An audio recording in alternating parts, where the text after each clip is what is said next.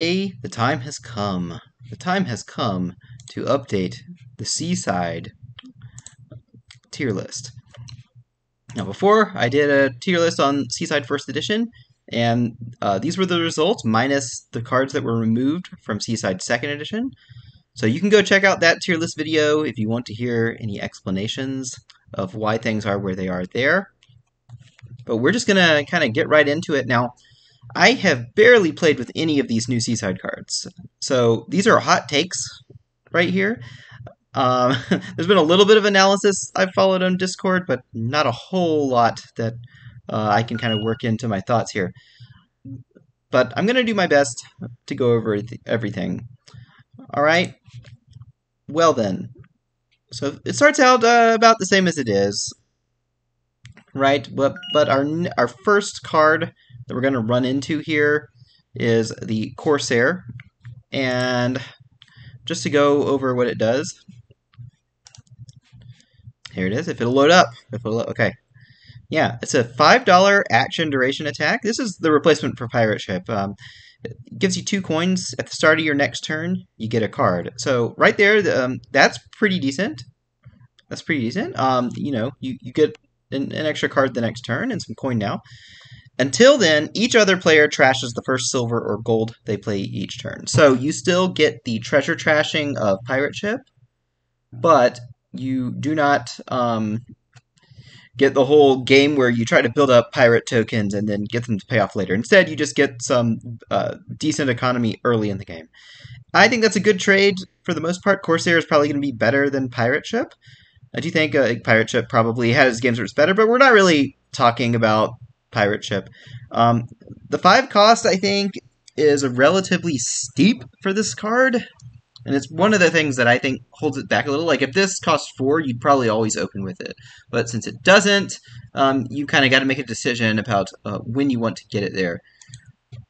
Now, as for where to place it, it's been placed above Island in the Hot Takes tier list. So it's kind of between C and B. Now, the main thing Corsair does is it prevents you from playing silver and gold safely. Like, the actual economy that you get out of it, I think, is, like, nothing really to write home about. Yeah, nothing really to write home about. So, like, I lean toward putting it in the C tier. I could also see it in B, down at the bottom of B. So I think, like, it just kind of depends on what you value. I personally am not, like, super scared of this card. I think it's just going to be all right sometimes. Because even if... Like, you might say it's good because it can destroy a deck that uses treasures. Well, even if that's the case, someone could just buy Corsair, and there they have something giving them a coin, right? So, you know, there's kind of a built-in solution to that problem. So I think top of C tier is fine. I think there's going to be some times when it's useful, but I think it's also just going to be overshadowed by other 5s quite a lot. All right? Well, the next card we need to look at then is Pirate. Pirate, which is a nice fancy blue and orange card here. Nice to have, like, you know, some people of, like, different complexions on Dominion cards, right? Yeah, we're getting something here. All right, so $5 action, duration, reaction. So at the start of your next turn, you gain a treasure costing up to 6 to your hand. In other words, gold, although it could be any treasure, you know, so alternate treasures as well. And when any player gains a treasure, you can play this from your hand. Okay, you know, and I think that's a solid enough effect. Obviously, you want that to be the effect you're getting. You would like for this to be played on your opponent's turn. That way, you're not using your action on Pirate. However, like, if you need this effect, you're probably okay playing it on your turn as well. This is obviously the replacement for Explorer, which puts treasure in hand. Yeah, you know, you don't have to get a province to get your gold to hand with this one, so that's pretty nice. However, you know, treasure gain can only be so useful, I think, a lot of the time. Especially, like, if all you're doing is gaining the treasure to hand, it's not amazing. It's still gain in play, but it's not the best gain in play by any means. And I think it just ends up being kind of alright. Just kind of alright. Like, yeah, you're going to use it in some kingdoms where you need to gain treasure, like, from mid to late game. but it's probably not going to be amazing other than that. Yeah, if you can get your opponent to buy treasure for you, so much the better. Then I think Pirate's pretty strong. But I think a lot of times they're going to try to play around it and make you have to waste that action there. So this card was above Haven here in the B tier, and I don't know, I can see it as a B tier as well. I think that's probably about where it goes, although, there's probably some like little differences in where things actually go. These, these takes were made just a few days after these cards were revealed. All right, our next card to look at it will be Tide Pools. Here's Tide Pools. I think one of the more interesting cards in 2nd edition. So it's a 4-cost action duration. So you can open with it. You can get it like at a relatively low cost there. 3 cards in an action is very nice. But at the start of your next turn, you discard 2 cards. So it's kind of like you got hit by Militia. Although if you get hit by Militia, you'll be discarding down to 1 card from 5. So yeah, that's actually a slight weakness of this card, I would say. You want to be very careful when there are hand-size attacks in the kingdom, and maybe just avoid this entirely. And honestly, that is a pretty big knock against it.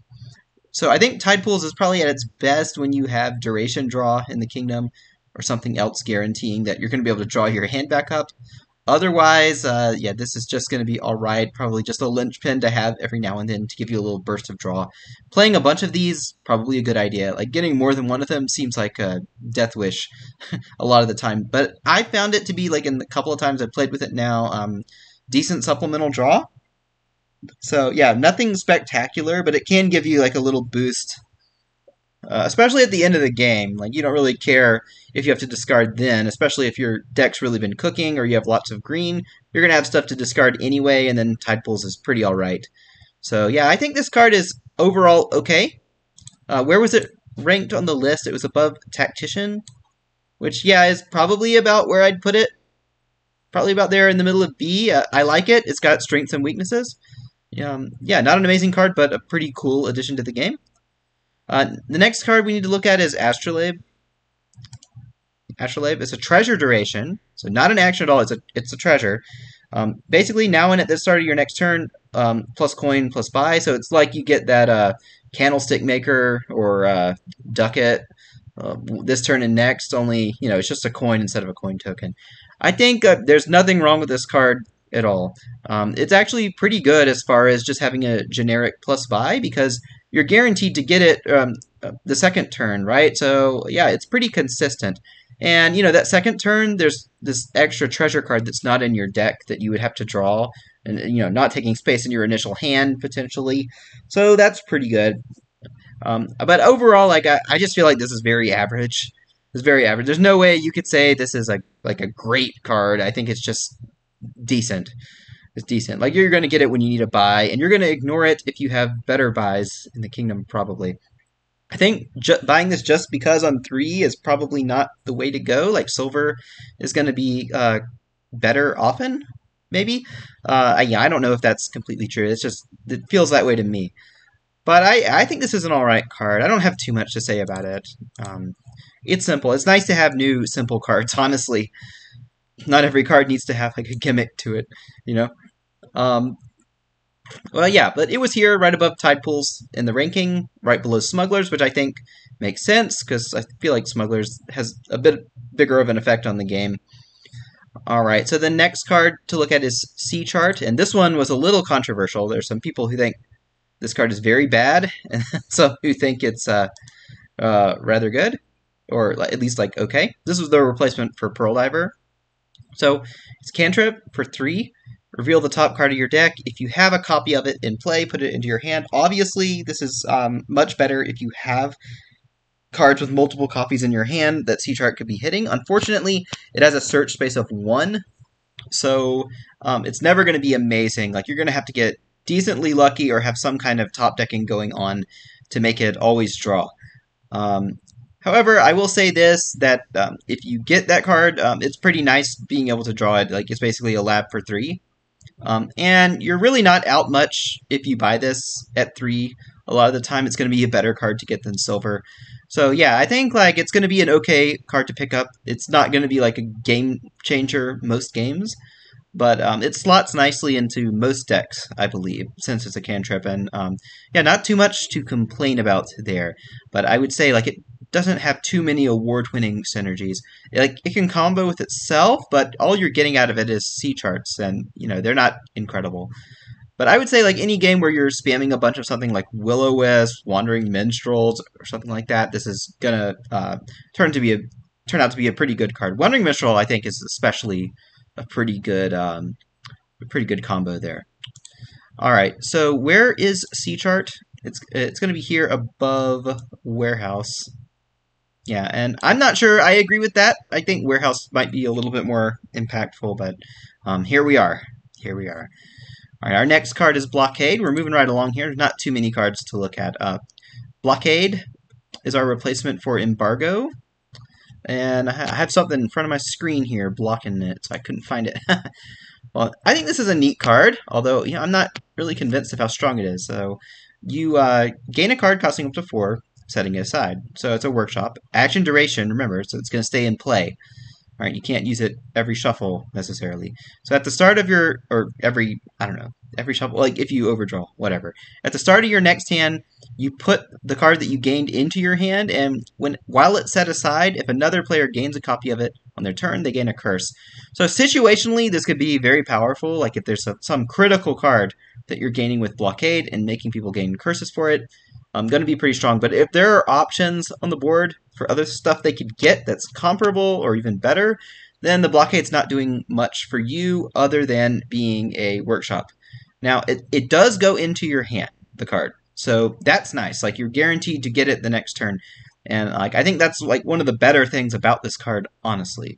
Like, it's a pretty good workshop variant. Like, the cursing just kind of icing on the cake here. So it's a little different from Embargo, but I think it pulls off Embargo's thing a little bit better. It's only temporary compared to Embargo, but that's probably for the best, because often the problem with that card was you just didn't want to buy the card you blocked, and it might have been something you needed. But here, like, you don't have to make that call necessarily. Anyway, I think this is a good card. Maybe not an incredible one. Maybe not incredible. Where are we going to put it? Well, oh yeah, it has to go above Lighthouse from the look of it. So in the A tier, and I'm not super convinced that it belongs there. Yeah, I'm not super convinced it belongs there. But, well, here we are. But this is where it was put. And, I think it can make, like, a pretty decent impact on the game, potentially. I just think a lot of the times, not necessarily going to do that. But here we are. We might as well move on to the next one. There are 3 cards left. And so next is Sailor.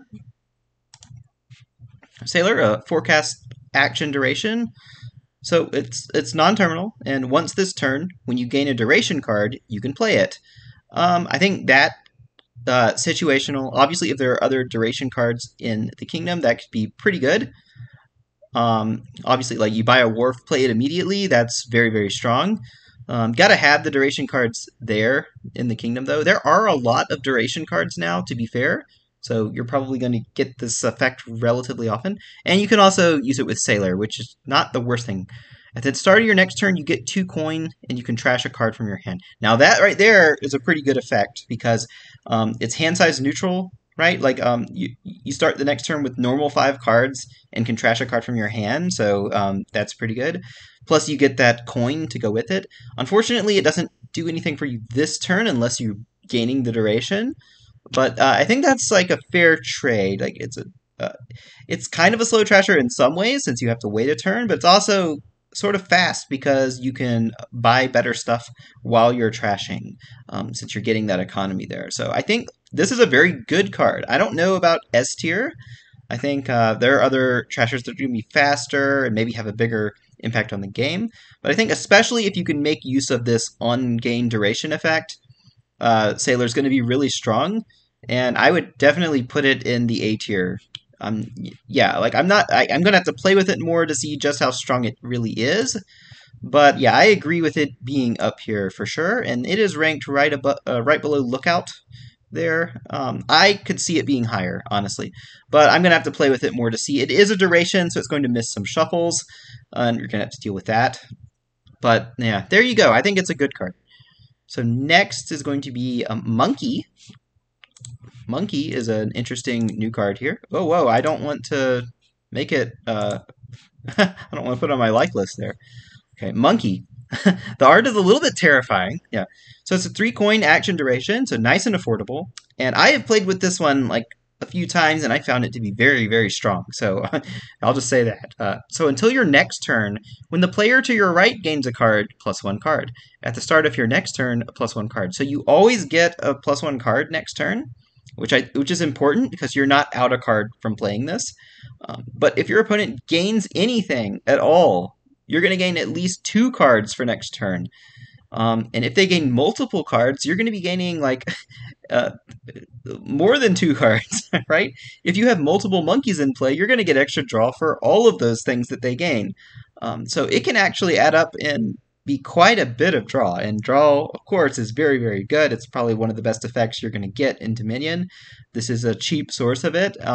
Yeah, sure, the turn you play it, it does nothing, but it's such a strong duration effect that I think like this card is just very, very, very good. Bordering S tier, but I do think opponents can find ways to counterplay against the monkey, so it's not perfect or anything like that. And of course, it gives nothing on the turn you play it. So yeah, it's got like a few weaknesses there, but I think this is a very strong card you can splash into most decks. Yeah, and I think it's one to watch out for sure. Like it's one you're gonna have to figure out how to deal with, I think, and make good use of. So yeah, it was ranked right below Fishing Village, which I think is probably where it goes as well. Although I could maybe see it going up with a little more practice with the card. And yeah, that's Monkey.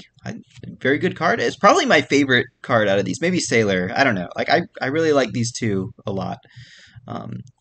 Let's see. The last card we got to look at is Sea Witch. Of course, you know, we lost Sea Hag, but in exchange we got a card that is just way stronger than Sea Hag. It's just Sea Witch. 5-cost action duration attack. Amazing art. Yeah, probably one of my favorite pictures in all of Dominion, honestly. I love the cloud background and everything, but you know, I'm not really here to talk about art. So it's +2 cards, just like Witch. Each other player gets a curse. Yeah, no penalty. Like, I don't know, there's no game you gotta play or anything like that. They just get a curse. At the start of your next turn, you get +2 cards and discard 2 cards. This is amazing, frankly. Yeah, okay, you get the draw, just like Witch gives you. The next turn, you get more draw. Sure, you have to discard, but you're not out any cards, okay? Like, you start at 5, you go up to 7, you discard 2. Yeah, that's a draw neutral effect there, and it gives you a little bit of filtering. That's amazing. The only weakness of this card is that it's a duration, and so it's going to sometimes trigger shuffles and not end up in the current one. But I say big deal. It is a cursor that draws. Yeah, no questions asked. And that filtering effect, sure, like maybe it could trigger more bad shuffles, but it's also helping you smooth out your draws. So it's actually a good thing. Yeah, so I don't think that it's crippling in any way. I think this card is very, very good. It's maybe better than where it's been ranked, honestly. Like, I don't think it's better than Wharf, but where it was ranked was below Outpost. And to be fair, like, Outpost does maybe have the more significant effect on the game in big engines. But I honestly think, like, turn to turn, Sea Witch might be stronger. Like, it just, you know, if you take any random game of Dominion, you're probably going to always get Sea Witch and occasionally skip Outpost. So, yeah, like, I for sure would put it above Outpost myself, but I can see why it was ranked there as well. The ceiling for Outpost is a lot higher. And that's Seaside 2nd edition. Those are the new cards. I think they're interesting new cards. I think this is a big improvement on the original Seaside, personally. I know, like, some people weren't too happy to see Ambassador leave and things like that, but, you know, I would say give the new cards a chance. Give them more than just looking at them. Actually play with them and see how things play out, because I think this is a really cool update to Seaside, and the old cards are still there in some capacity. So yeah, you can always go back and look at them, you know, and play them in casual games as well. But yeah, here's our tier list, 3 S tiers. As I think, like, overall, we got a bit of a power buff to Seaside. Maybe like a slight one. But overall, like, I think it's a better set of cards. Would be interested to know your thoughts as well. And I'll be covering the Prosperity 2nd edition soon also. All right, I'm signing off for now.